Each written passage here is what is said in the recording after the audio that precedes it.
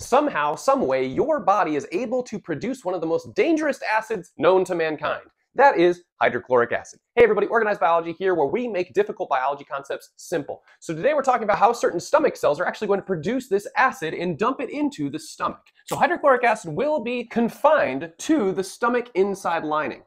So in order to understand how it produces it, we have to zoom into the stomach lining itself, where we will see these cells called parietal cells. We'll also see the lumen, or the inside lining of the stomach.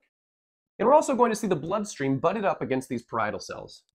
These cells will be stimulated by three different stimuli. Number one being a hormone, gastrin, which literally translates to the stomach hormone. So this will be chilling out in the bloodstream, and it will communicate to these parietal cells that, hey, there's food coming in, we need to start producing hydrochloric acid. The second thing that will stimulate it is histamine.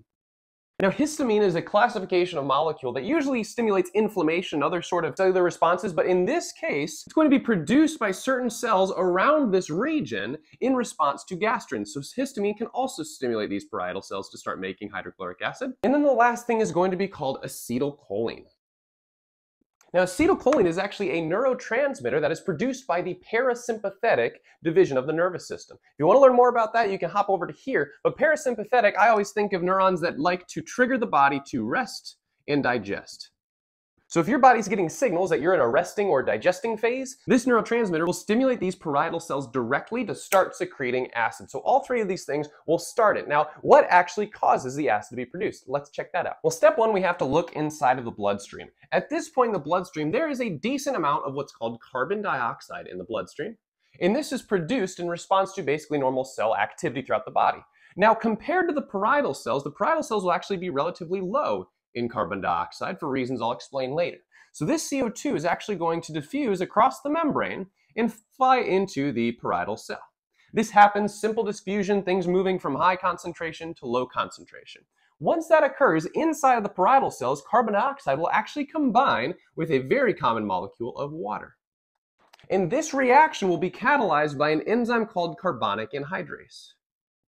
Now, this is just an enzyme that's going to basically staple these two molecules together to form a molecule called H2CO3, otherwise known as carbonic acid. To learn more about this process, go ahead and watch this video quick before hopping back here. But this is carbonic acid, and we know that acids like to add a common ion called hydrogen ions into the solution. So what's going to happen here is carbonic acid is going to form that hydrogen ion and also form a conjugate base called bicarbonate. Now notice right now, what are we trying to produce? Hydrochloric acid, HCl, right? Now, H is the first part of that, right? So we need to get this H where? Well, we need to get it into the stomach lumen, this opening, right? So somehow, some way, we need to get that out there. So let's follow that track first. There will be a very large enzymatic protein in this membrane. And this is called a proton pump, or a proton ATPase pump.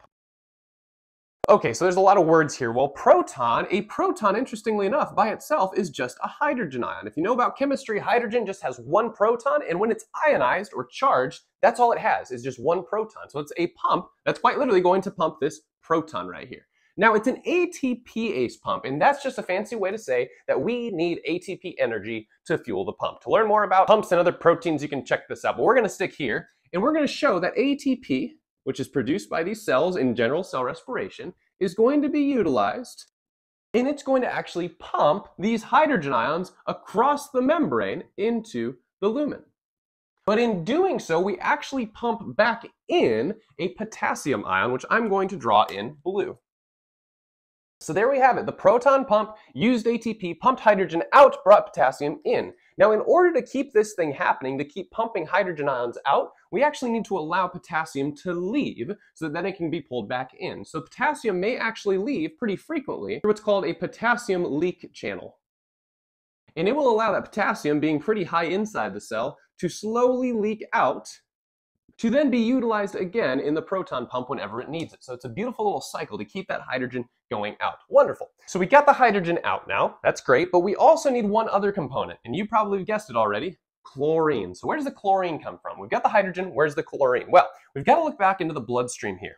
The bloodstream has a relatively good amount of what's called chlorine ions. And as you've seen with all of these ions here, we need some sort of transport protein to get it into and out of the cell, right? So we're going to have a little protein here Now this protein's actually pretty interesting. In order to get that chlorine in, we actually have to fire it by bringing bicarbonate out. Now bicarbonate, remember, was right here. So bicarbonate, since it's being produced inside these parietal cells, will actually travel through what's called this bicarbonate chlorine antiport, which basically means opposite directions, and it will pull bicarbonate into the bloodstream, while subsequently bringing chlorine from the blood into the cell. So at this point, I've mentioned multiple proteins here. I definitely recommend you hop over to my membrane proteins video after this to understand the complexities of these proteins in a very simple way. Now, once chlorine is inside, have we finished the job? I don't think we have, because we need chlorine to go into the lumen, right, to join our hydrogen ion, right? So chlorine is going to begin getting in relatively high concentrations inside the cell. So all we need is a type of uniport protein, which will allow chlorine to basically find its way from high inside the cell to low outside in the lumen, and then be trapped in that other direction, because uni means one direction. It's like a one-way door. It follows through there, and once it gets past, the door shuts, it can't get back in. So that is how we produce hydrogen in chlorine. So now that we have hydrogen ions and chlorine ions into the lumen, that's hydrochloric acid. It's inside the stomach. A quick clinical connection before you go. Have you ever heard of what's called PPIs? PPI stands for proton pump inhibitor. Now y'all are smart. Where is that proton pump? Well, it's this guy right over here. So if we inhibit this proton pump from acting, that's going to prevent hydrogen ions from getting into the stomach.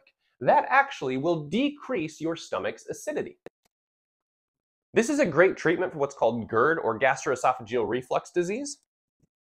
Because whenever you have reflux, you have acid getting into your esophagus, burning that lining, and it hurts. It's called heartburn, right? So if we lower the stomach's acidity, it won't burn as badly. Now, you don't want to be on these all the time, because why do we make hydrochloric acid in the first place? Well, the reason you make acid in your stomach is because you eat foods that have a lot of protein in them. And proteins are these really big molecules that in your digestive system you have to break apart, right? And hydrochloric acid will help to unfold those proteins so that you can break them down easier, otherwise known as protein digestion. So you don't want to take these PPIs for too long, because it could inhibit your protein digestion capabilities. Now, to learn more about the digestive system, I recommend you hop over to this video here.